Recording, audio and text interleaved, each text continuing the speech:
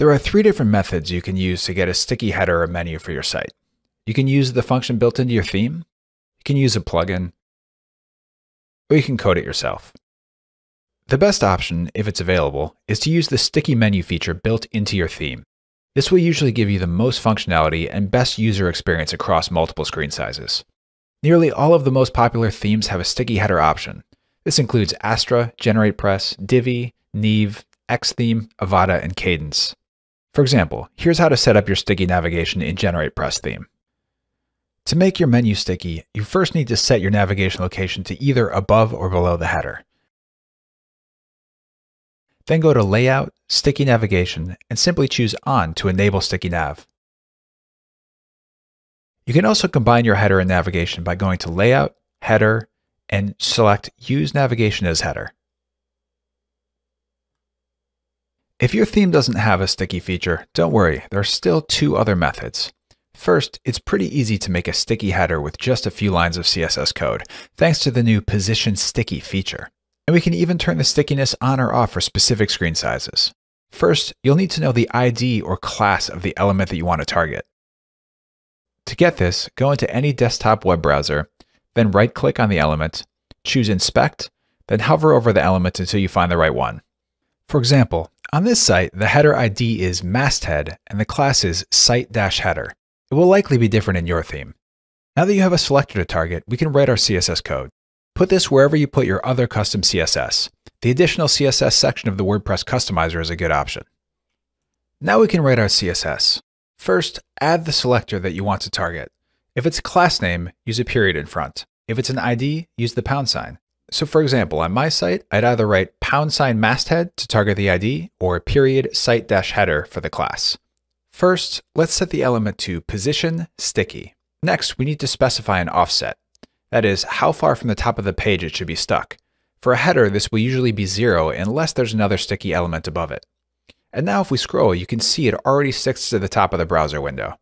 But you may want to add a couple more rules. First, I'm going to specify a high Z index to make sure nothing overlaps the header on scroll, like this text in the right sidebar. I'll set it to 999.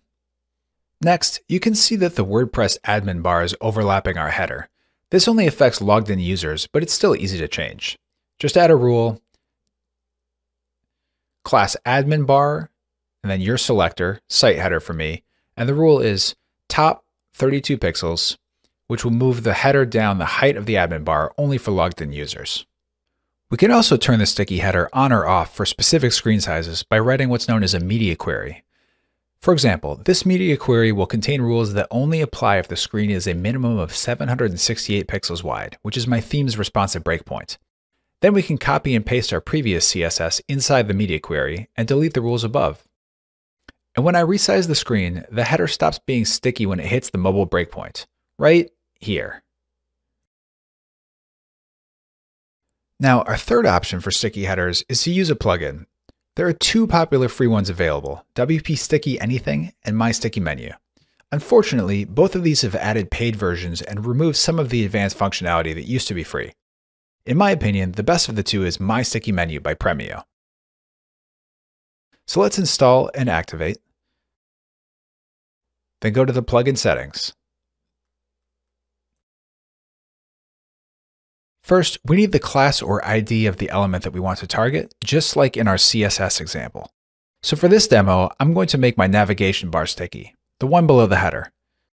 So first, let's right-click and inspect to get the selector we want to target. You can see the ID here is Site Navigation. So first, let's add our selector. Mine is an ID, so I'll write # Site Navigation. Next, you can set a Z index to make sure the header is on top of everything else. The default looks good to me. You can set an effect when the header becomes sticky. I'll go with Slide In.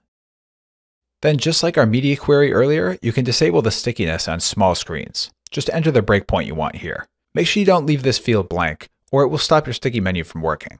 Instead, set it to 0 if you don't want to specify a custom breakpoint. You can also set a custom background color when the item is sticky, as well as a text color.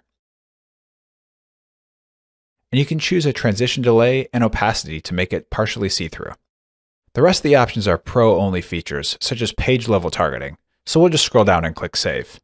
Then if we go to the front end and refresh, there's our sticky navigation bar with new custom colors and opacity set by the plugin. Now, one common issue that comes up when using a sticky menu is that it will overlap your jump or anchor links when you scroll to them. This can easily be fixed with a bit of CSS code. For example, this rule targets any H2 or H3 element that has an ID and sets a top offset for when it's used as an anchor, in this case 100 pixels. And now when you scroll to the anchor, the heading is positioned perfectly below the sticky header. To learn more about how to add and use anchor links, watch this video in the top right corner. Now to keep learning, watch one of these videos right here. And don't forget to hit that subscribe button. You won't want to miss any of the amazing tutorials we have coming out next. And to really level up your website game, sign up for the free newsletter. The link is in the video description below.